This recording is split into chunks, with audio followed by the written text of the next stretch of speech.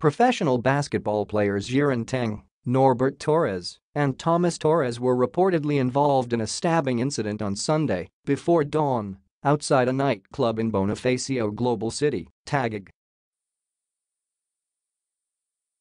A heated argument between the cagers and the suspects, a certain Edmar Lacanlale, 40, and Willard Balisi, 37, escalated into a stabbing at the parking lot of the early night bar at the Fort Strip at around 2:30 a.m. according to a police report. As per the report, Teng, who plays for Alaska, Norbert, who plays for Rain or Shine, as well as their former teammate Thomas, who is now playing for Mandaluyong in the MPBL, were called out by Lacanlale, a Filipino-American, and Balisi before an argument ensued, followed by the clash.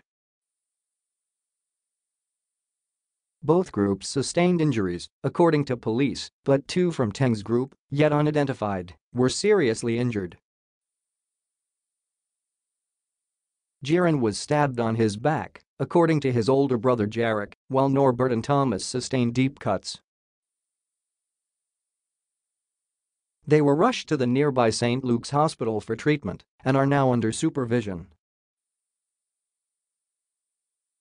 The two suspects also sustained injuries and were taken into police custody, according to Jerome Lanton of ABS-CBN News. Teng and Norbert had Commissioner's Cup games in the PBA the night prior to the incident.